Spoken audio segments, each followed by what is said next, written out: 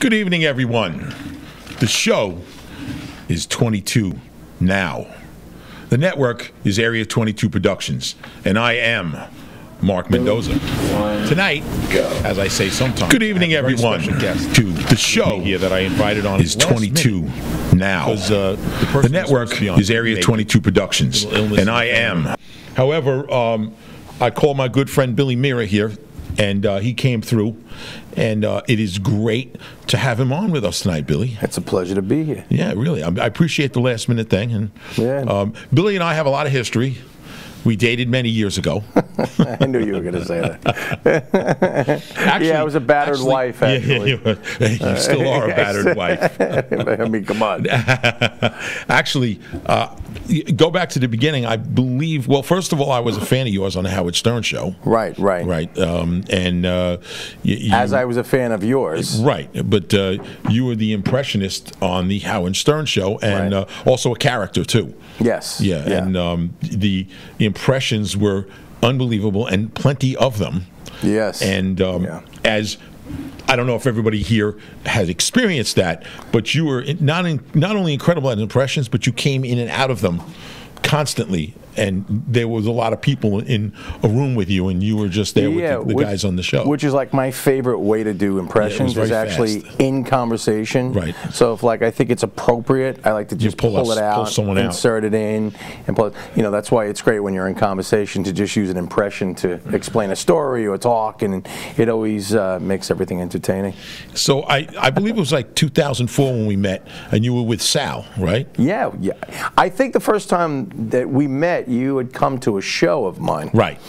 And I remember a friend of ours, a mutual friend of ours, had introduced us, and I was like, "Oh my God, where's Mark? I heard you're going to be here with Mark." And that was the first time we met. It was right after one of the shows, and yeah, we've been friends ever since. I've been a battered wife. Where was that show? I don't remember. I think it was in like Franklin Square or something like that. It was a stand-up show. Yeah, right? it was like a bar. Yeah, it was like a stand-up show, and it was a very funny night. It really was. It was a very good night. It was a great night, and that was before. That was like actually the beginning of my time on the Stern Show. It was just starting to heat up, and it was before Sal Governale was a real big personality. He was there full time. You know, he was kind of just a personality who would come on the show. So it was really like the infancy. It was like the beginning stages, and we were doing a lot of, in those days we were doing a lot of comedy together, and growing as comedians. We would go back and forth into the city. We would do the Stern Show. We would do, you know, it was a great time in our careers. Yeah, you also, correct me if I'm wrong, at the time you also did a whole bunch of work with Jim Brewer. That was later. Was it a little bit later? That was late, yeah, a lot later. I don't remember the chronological order of everything, but I remember seeing you on a couple of shows in the city with Jim Brewer, right? Yeah, like years later I would do stuff with, like after 2006, when Howard moved to Sirius, that opened up a lot of opportunity naturally, because he went from K-Rock and then over to Sirius. And there were a lot of personalities, you know, that were there working at Sirius, which made it a real interesting time. So you would run into different people, and I remember one of the people that I had a mutual friend, which was Chris Giacchino, was a great guitar player. Great guitar player. Who went on to play in Rock of Ages and all these, you know, big musical productions. And at the time, he was very close because he had worked with Brewer. And he said, "You got to meet this guy, Billy Mira, who does all these heavy metal impressions on the Howard Stern show." And I remember we met in the hallway, and we just instantly clicked. And he was like, "You know, you got to come on my show, man." Yeah, that sounds like come on my show, man. And then I was like, "Yeah, you know." And it was like ever since then, I was on the show like every day. Yeah, so I was split up now, you know, between working with Howard Stern, working with Brewer, and it really opened up so many doors for me at that time. It was like everything went into overdrive. Yeah, we went into. I remember me and the guys would go into Manhattan constantly, see your shows. Yeah, and the side stuff you did with Jim Brewer was very funny. Yeah, we did a lot of theaters and a lot of theaters, a lot of great skits, a lot of funny stuff in those days. It was great.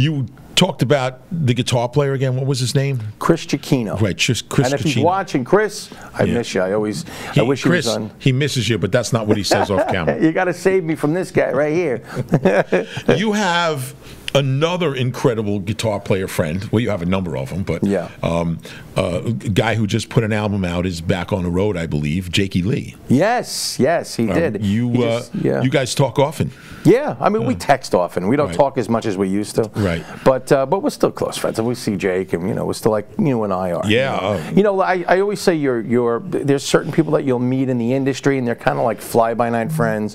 And then there's like friends like you and I, like where it doesn't matter. It doesn't matter if you like meet. Well, I kind of consider us romantically involved friends, if whatever. Well, you are a battered wife. So yeah. So anyway, but Jake is like one of those guys. Like if I didn't see him for months, we would get together and just start laughing, and we had a great time together. He just put out a new album. And I got to tell you, it's incredible. It's a great album. And it looks like, although he was always an amazing guitar player, I saw one of his videos a couple of days ago.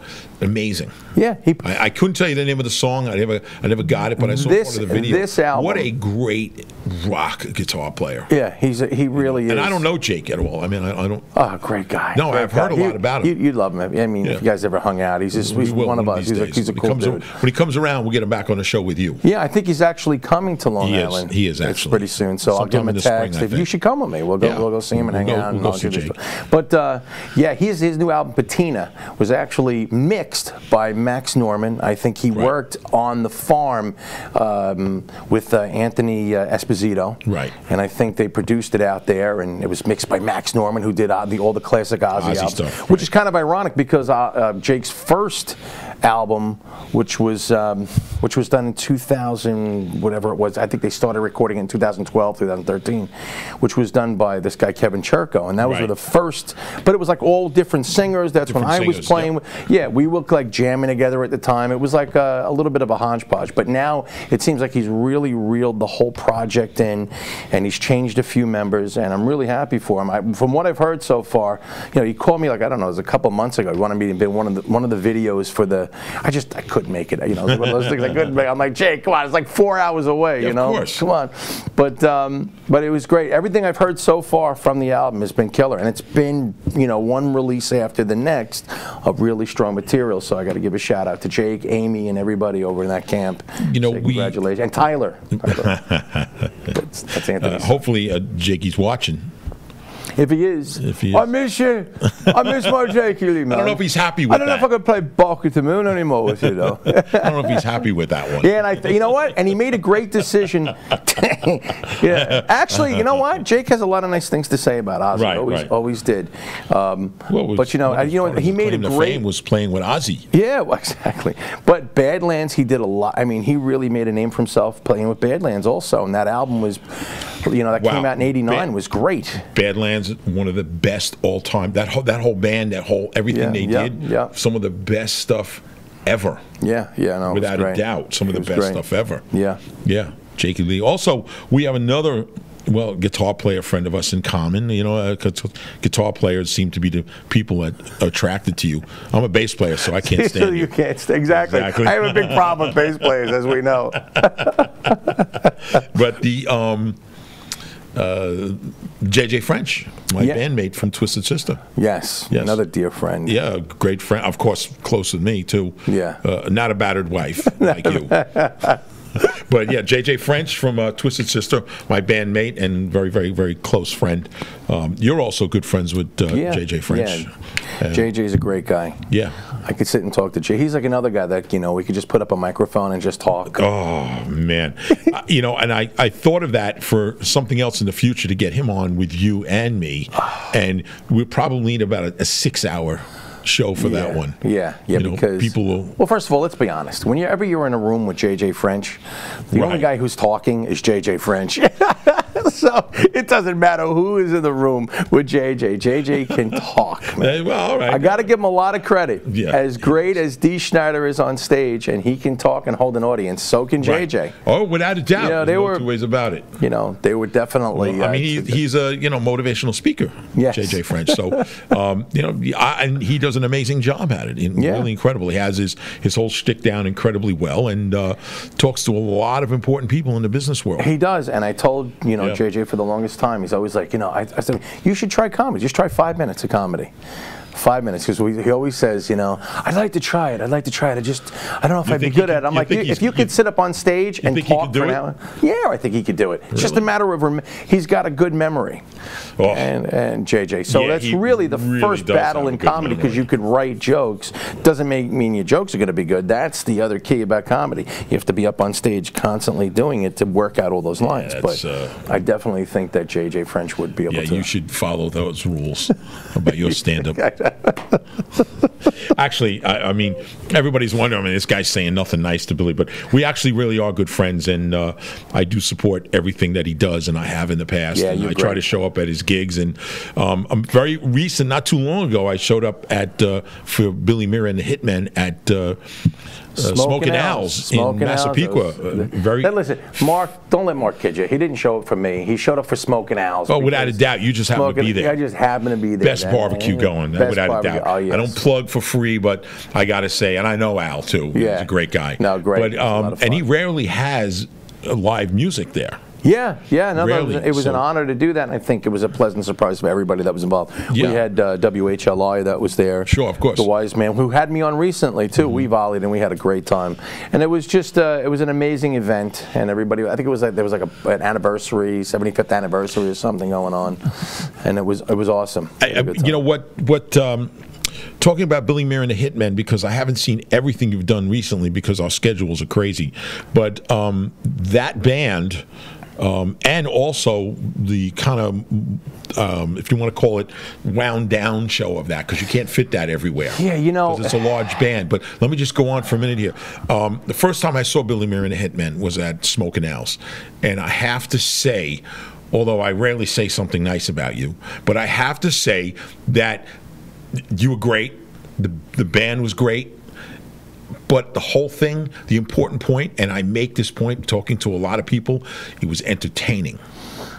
The fact that the band was that good, and it was mostly swing type music, which I've kind of changed. Not changed it around. Evolved since then. The band was phenomenal, and you had the Cannata brothers in there. Cannata brothers, yeah. Right. You had Jordan and Jared.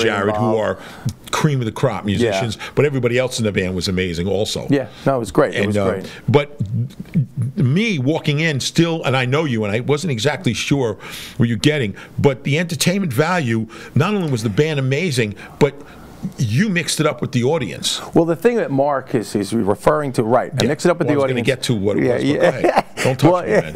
Don't touch me, man. Don't bat it knife, man. So what Mark is forgetting is like the first time that when we first started the project is actually, do you want to talk about Baptized by Fire is going out in front of the Twisted Sister crowd in 2015. Yeah, get it. And yes, you actually did.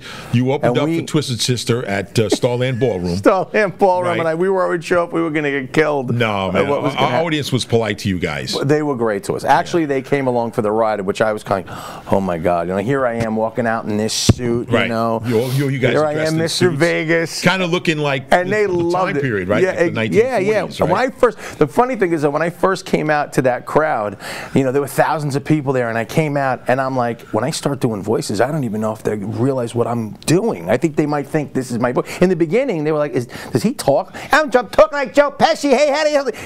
They had. And I think they were looking at me, and then they hear what's coming out, and then, oh, that's what he's doing. Yeah. And then they came along, and it was just like, yeah, the TS crowd was very forgiving. Yeah. No, they actually enjoyed it. They were very vocal. They were awesome. It really was. It was interesting to stand on the side of the stage. Well, thank you. But it was still interesting to see. No, it was an honor, Mr. Nero. Let me get my piece in here, all right? Yeah. You're good, yo. But the audience was very forgiving. I mean, not that they shouldn't be, but I couldn't believe how much they really liked you guys. The fact that it was very different type of music. Yeah, because when I had started it, you know, I knew that I was onto something. I didn't know how long it was going to take to develop. I didn't know how long it was going to take for it to take off. I had no ideas at the time, and I just knew that we were getting gigs and we were getting great reaction. And that was really in the infancy, the first part, the first year of it really being released and being introduced to the public.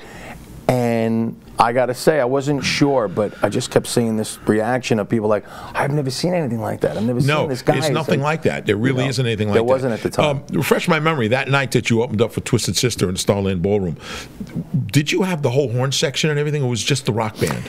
At the time, we had keyboard player. No, right? we actually did. At the time, we were doing everything on tracks. That's right. You were playing the tracks. No, but you had the Canada Brothers. Oh, right? Everything was live except for the horns. The horns, right? But there was live bass, drums, and guitar. Yeah, everything else was live, and we came out. And really, the most important thing was, we came out and did the show. And then there was a couple of times on that show where the tracks kind of did some weird things, and we incorporated it into the whole show, which was funny.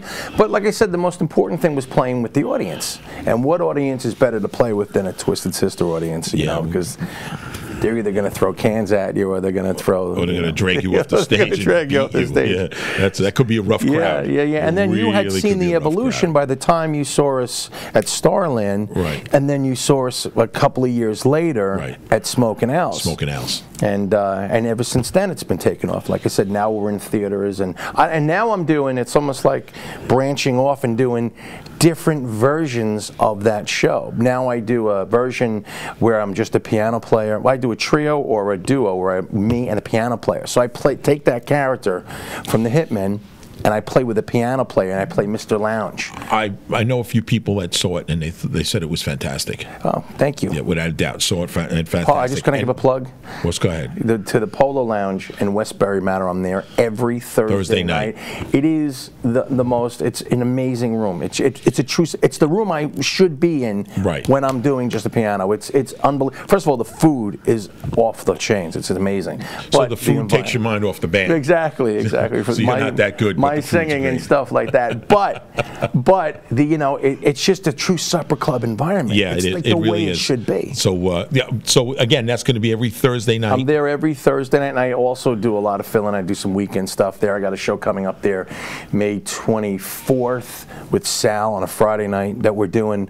Another thing that we've developed off of it, which is like a Dean and Jerry show. It's called the Sal and Billy Show. Billy and Sal, whatever we're going to go a little bit into it, because I don't think a lot of people know what Dean and Jerry is. I do. It's not ice cream. No. Dean and Jerry's ice cream. What flavor are you? You know? No, but it's cherry vanilla. No, but it's kind of like a comedy musical thing. It's an adaptation off of my show. Sal loved the show so much when he used to come and see it.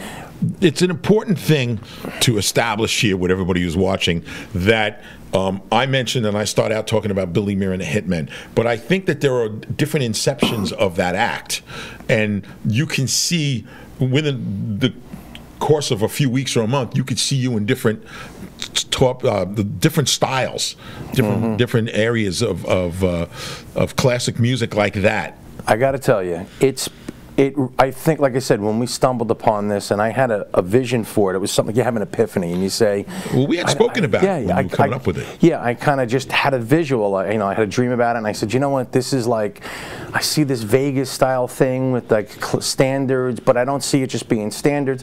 And you were able to take it and do different versions of it. So like the last show that we did, which was at Governor's, which was Sal and myself, it was the first show we did together, sold out.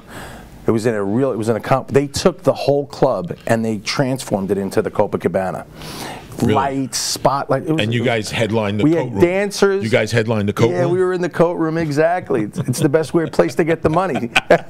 Especially your rate. Yeah, exactly. You're supposed to go get the money from people. Go where the money is. So we did it, and we set the room like the Copa. We had dancers, and we didn't, like I said, we didn't advertise it as these guys from the Howard Stern show and all that stuff. It was strictly, Sal Governale and Billy Mira. doing this show, and they were turning away people at the end of the night. It was like packed. I mean, the room was filled, and people went nuts. So that's that fantastic. Now, Sal Valentinetti from it was so good because we didn't know. Sal Valentinetti from America's Got Talent. Sure. Turns out that somebody made a phone call. He turns out he's a huge Stern fan, which we didn't know. Right. And he came over and he did a couple of songs with us that night. So at the end of the night, you know, Sal and I did our routine, and everybody's loving it. And then I did a joke because Sal's name is Sal, and I was joking. He was like, "I'm the real Sal, the voice," you know. Yeah, and all of a sudden, the fans went nuts because Sal Valentinetti, the real Sal, the voice, comes, and this guy, you know. And we just had an amazing show. So it's you know, it's something that we have special guests. Now I'm starting to take Sal and actually incorporate him as much as I can into my show. So like I got a 2-hour show coming up, so just a segment of him coming out with me. You know, if I have a long show, if it's an under 90-minute set, I can do that. But like some of these theater shows, I'll be at Gateway Playhouse on April 5th. And, you know, what I'm going to do is just have Sal come out for a couple, like 10 minutes, and we'll do our routine. You know, a little bit of a routine in the show, which will be great, and the fans will love it. So it's a way to interconnect all the shows. You still didn't explain what Dean and Jerry is. Oh, well, it's definitely not the ice cream. You know, yeah, Mark's mind is always on the ice cream. The dessert. You're talking about Dean Martin and Jerry Lewis. Dean Martin and Jerry Lewis, and classic duo. Anybody, classic duo of guys that, and we're not a tribute. I always say this: the show is not a tribute. No, it is not. I tribute because I do impressions, but I don't tribute. I'm not one of those guys who gets goofy and dresses up as somebody and go out. That's not what we do. You do just yourself. That's bad enough. But what we do is we take that style of entertainment, which people are starving for. They really like. But you get out in the audience and you ham it up with them. Yeah, I mean, you know, I've seen you, as you're singing and telling a story, sitting down with people at a table, and you kind of talking to them, and I mean, it was fantastic. The entertainment, like I said, the entertainment value was very high up there on the chart. Yeah, it really was. We and Sal and I, the show that we've been doing together, we really rehearsed a lot of stuff. But you know what the greatest thing about it is, as rehearsed as it is, there's a bunch of it that's ad-libbed on stage. So it lends to allow us, two seasoned comics, to go out there and know that if we branch off for a little bit, we can come right back to where we had to go to keep the show moving in the direction that it needed to go to. You know, so it's really been a lot of fun, and it's been enlightening to me on so many levels, you know, and so much fun. I'm just having a blast with all the shows. My calendar just keeps filling, which is great. So we all have to come out and see the multiple versions of... Hello, Mark. You know, the food is great. This is where me and Mark stare each other down. So we all have to get out and see the different inceptions of Billy Mira, and some of it Billy Mira and the Hitman, or just you and Sal, or just you and a piano player. Yes. You still have the full band, though. Is that correct? Yes. I mean, the music is great, and you can't see that music much anywhere. No, but you know what I've done since then, which is really going to surprise you since you've seen the project a couple of years ago, is I've kind of been incorporating different music now into the show. So there's probably swing is this much of the show. If this show is this much, it's going to be this much. Gotcha. I'm actually doing some Latin music. I'm actually I'm writing more bits. The greatest thing that I'm really excited about is this new Billy Joel, Elton John thing that this medley I do in the show, and it's a story about Billy Joel and Elton John looking at each other through music and how they became friends. And it's how they actually, you know, I took the songs, and I don't want to ruin it for anybody, but if you come see the show. Did you have a dream about this or something? No, it was just, I had a dream. Yeah, exactly. Of Billy Joel. And I thought about it, you know, because I grew up in the same town as Billy Joel. We didn't grow up far from each other, and not that he was living there at the time. And did you know him? No. I did not. And it's so amazing. What'd you say that? I didn't know, because I'm just saying. I was thinking about this. I found out that he didn't live far from me. Mark. So I said, you know, I'm sure when he was growing up, he was looking at artists the same way that I did, that I was able to meet later on in later years. People that you looked up to, and I'm sure, and I said, you know, it's probably amazing. These guys were probably, both of them have such amazing songs. If you listen to, probably, in my opinion, and I'm sure people, you know, look at musicians, that's a bunch of nonsense, but in my opinion, some of the greatest artists who ever lived, Billy Joel and Elton John. When we can go on and on, Stevie Wonder and, you know, Prince, and we can talk about. Yeah, I mean, it's countless. It really is. It's countless, but they are two of the greatest that ever lived. And you know, I said, what if you know, they were probably trying to outdo each other when they were writing songs. So he was listening to, you know, could be. Who knows? Elton John wrote Rocket Man, and the next thing you know, Billy Joel writes Piano Man, and the next thing he writes this, and it's a story about how their relationship developed, and they wind up in a bar having a couple of drinks. So is this actually going to be a stage play at some point? Yeah. So what I do is I start off with the production, start off with The Bitches Back from Elton John, and then I go into this whole medley, and I start telling the story, and it's just me and a piano player. Right. And then the end production, the thing that ends everything off, is Zanzibar, which is great, and a great tune, and it's such a jazzy, you know, just an awesome. So when you take these songs and you adapt them to the theater, it's amazing how they come off. Right. It's almost like they were born. You know, they sound perfect in a theater. Right. Oh no, without a doubt. I'm going to ask Steven something really quick. Steven, you don't have to turn your mic on. Could you turn that power strip on over there? On? Yeah, just turn the switch on there. I don't mean to do this and break the show here for a second, but yeah, I should be good. Now I'm good. Excellent. Thank you, Stephen. His whole computer was going to die. Yeah, exactly, and I'm living off this computer here. Let's move on a little bit to another part of your career, which was quite amazing because you actually became much more than just a local phenomenon. You went on to be the voice of the MMA for a few years. Yeah. You moved to Vegas. That was they hired you. And yeah, that was a fluke, wacky. Yeah, but I mean, everybody got to know who you were. I mean, especially from that. Out in Las Vegas. Right. Let's roll it back for a minute. And how did you get that gig? Because that was a massive gig. It was a fluke thing. It was like called something. You? No. What happened was on Sirius. I'm a big MMA fan, and of course. You know, at the time I was a big UFC fan, and I thought I knew so much about mixed martial arts. I grew up in a house with martial arts. My father actually taught martial arts. Right. Not mixed martial arts, which it wasn't at the time. You know, this is before everything was like single discipline. So I had grown a liking for the sport. You know, this new evolving, ever so quickly evolving sport that was mixing boxing with wrestling and, you know, Muay Thai, Jiu-Jitsu. And I went on a show on Sirius that I happened to run into at a UFC fight, somebody from the Sirius Fight Club, which I didn't even know existed. So I said, I'd come on. They go, oh, Billy Mira, I know you from the Stern Show. Hey, you can come on anytime you want. How about next week? You know? And I walked in and I thought I knew. Actually, Billy, when he was there, he went, well, how about now? Let's go. You know, already. Hey, let's go, you know? So I went onto the show and I had a blast. And I said, you know what, why don't I come on every week and I'll do like a comedic twist onto some hot topics. And long story short, I wound up leaving and I built my own studio in my house. And at the time, I almost went into a little kind of like hiatus for a while from everything. When I first bought my house, and I didn't want to be bothered. My son was about 1 at the time, and I didn't really want to do anything. I didn't want to travel doing comedy. I just didn't want to do anything. So I built a studio, and you know, with cameras and couches and all sorts of stuff. The one that was in the garage. The one that was in the garage. Right, I took the one a whole garage and Sure, it was a great studio. Yeah, it was. It really was. You know, for the time. And I remember, you know, I started doing a comedy show, which with my buddy Larry, who was on the Brewers Show. The Brewers Show. And, you know, we did that for about 6 months, and it was a lot of fun. You know, we had a good time doing it, and some guys moved away and did this.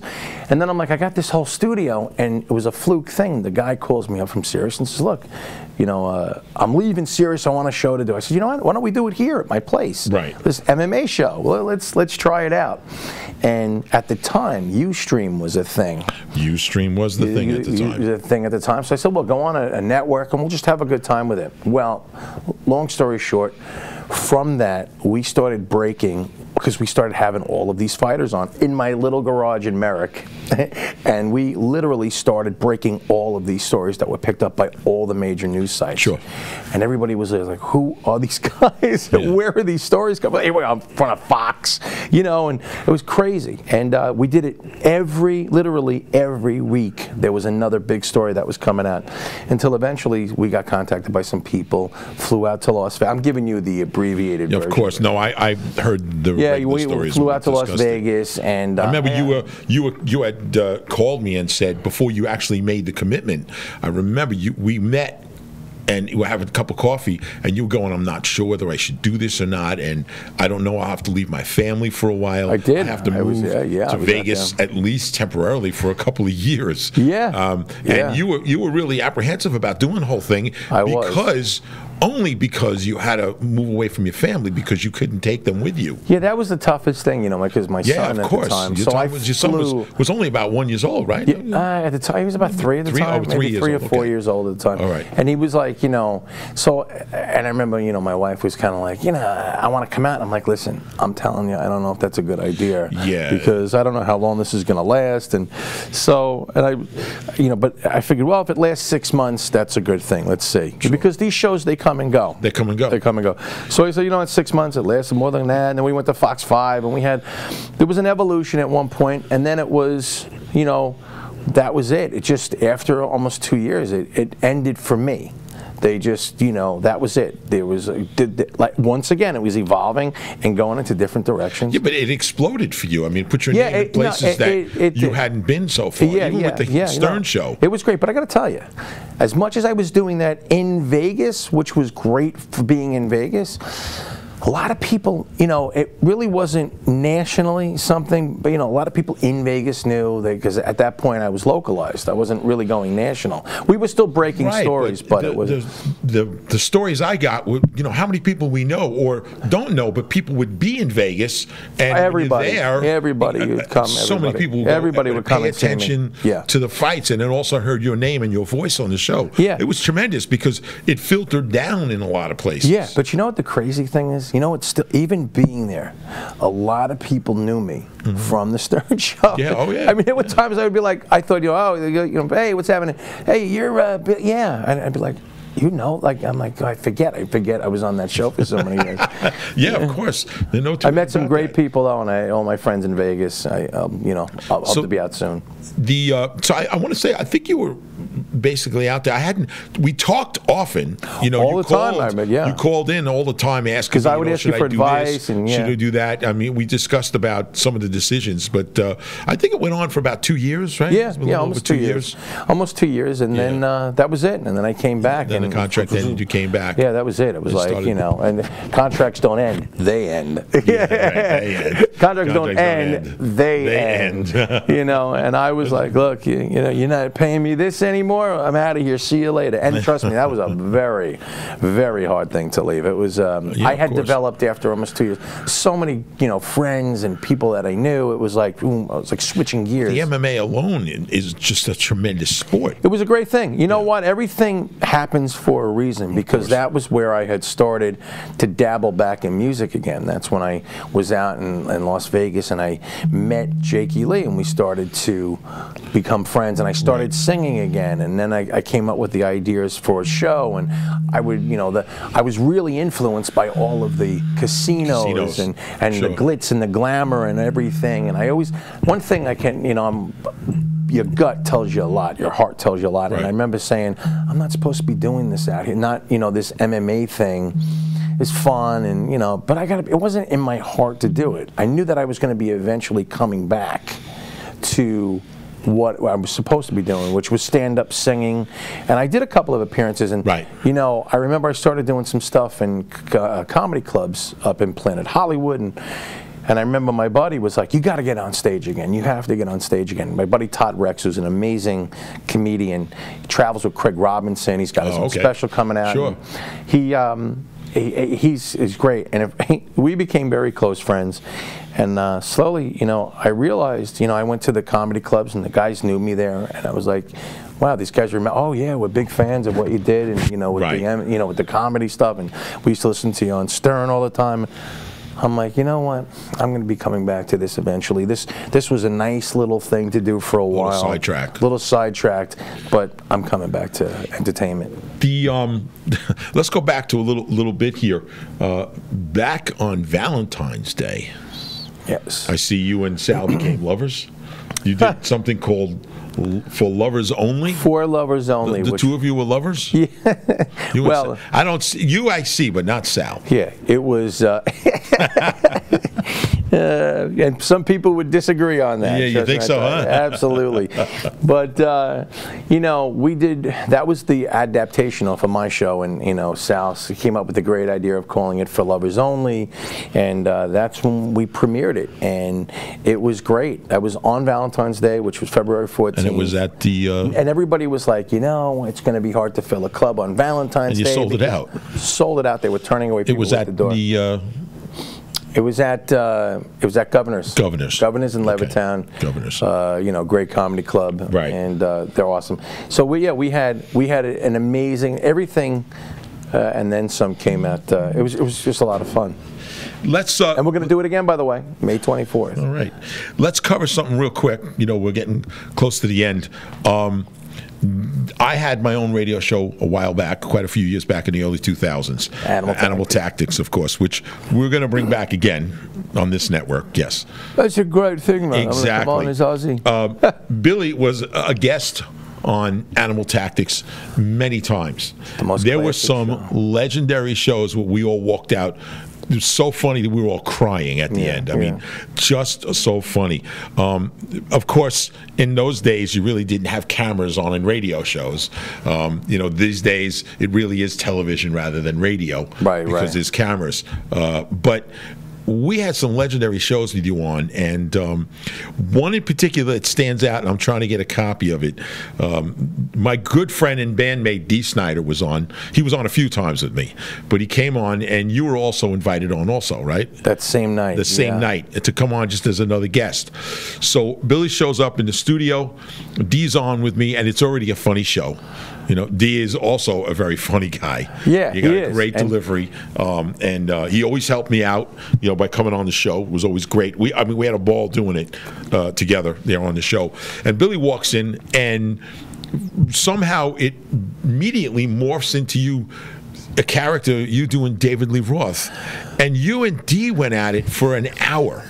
Well, it was. We even cut out the commercials. Yeah. You were on such a roll. I was almost a referee. Yeah. What happened was I started volleying with Dee. Of course. And Dee's an easy guy to volley with. Oh yeah, he can go. But what I would do is, and there were no cameras in those days, so I went in front of the microphone and I played actually different. One of the characters I stuck with was David Lee Roth. Yes. But I started doing different characters. You did come in and out of characters. And then I started, throwing zingers at Dee, and it was just like one of those things. And then I started asking him these outlandish questions, and Dee, he had answers to this outlandish stuff that I was throwing at him, and I was cracking up. I'm like, I was only kidding, but he was like, it's funny you said that. Dee is not a guy that you're going to stump.